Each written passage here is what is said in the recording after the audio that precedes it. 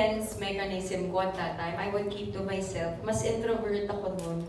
Kasi hindi ako ano mo yun, yung parang nahihiya ako, or parang yung mga kaibigan ko mostly non-showbiz. Although may mga friends ako sa showbiz, yun, sina Ann, di ba, sina ano. But ang kadalasan ko kasama yung mga high school friends ko, I would always keep to myself kasi iniisip ko, ay parang nakakaya, I'm not as beautiful as them, I'm not deserving, ganyan.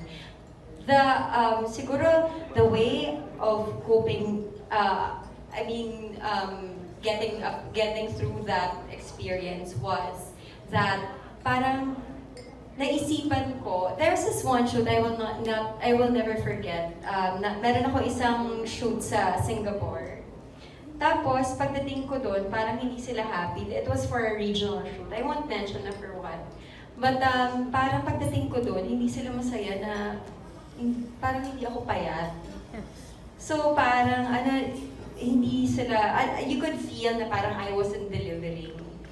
And so parang, meron pa kaming gagawin nun for the same thing. May gagawin pa parang a month later. Naisip ko talaga, papatunan. Mga foreigners pa yung mga kasama ko doon. So mas, alam mo yan, hindi sila yung, di ba yung usually yung pagsabi nila mas straight to the point. Hindi kagaya dito sa Pilipinas, medyo maghihinay-hinay pa tayo. So, parang siguro na-hurt ako, tapos naisip ko, hindi, dapat dun sa next shoot namin, papatunayan ko, talaga magpapapayat ako. So, I resorted to crash dieting. Pumayat ako ng shoot, but then, it went back din. Na mas malala pa, kasi crash diet yun.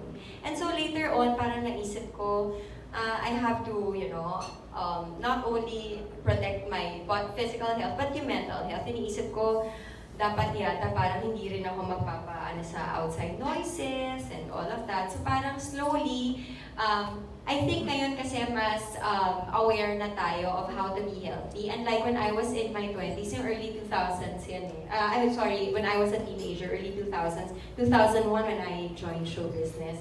Mas dahil walang social media, hindi pa tayo aware masyado kung ano ba yung mga dapat iwasan. Naisip ko nun para magpapayat, kakain ako ng tinapay. Ngayon naisip ko, carbs yung tinapay, tsaka may gluten, di ba? Ngayon mas aware na tayo. So habang lumilipas yung panahon at mas namataas yung awareness natin sa fitness and how to be healthy, mas madali na siyang sundan. Tsaka ang dami ng mga alternatives, di ba? At marami ng produkto that would promote better health and better fitness, just like Rico.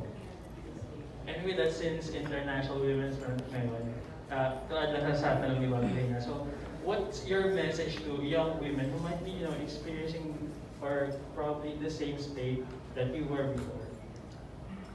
To love themselves more. And don't do it just so a guy or the society will accept them. Do it for themselves. It starts from there. Thank you very much. Thank you.